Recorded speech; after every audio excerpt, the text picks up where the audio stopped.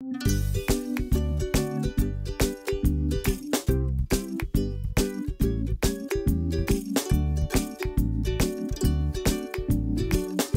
the summer, you don't really do much, but here, like, you get up in the morning and you know you're gonna have a fun day. The counselors are like your teachers, but they're not teaching you English or mathematics. They're teaching you ways to be yourself and just how to be nice and make friends. Counselors, they're your friends. We like to work together and they help us achieve things that we wouldn't normally achieve. My family built Camp Thoreau on the philosophy that every child should have the opportunity to strive to achieve their personal best.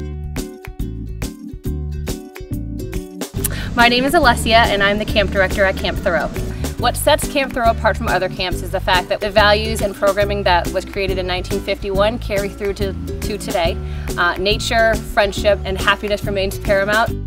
Well, one of the things that really impressed me about camp is it's not just about fun and games, it's about developing character and developing values in kids. And the values that Camp Thoreau stands for, especially respect and responsibility and teamwork, are the same values that our family holds dear, and that was really important to me.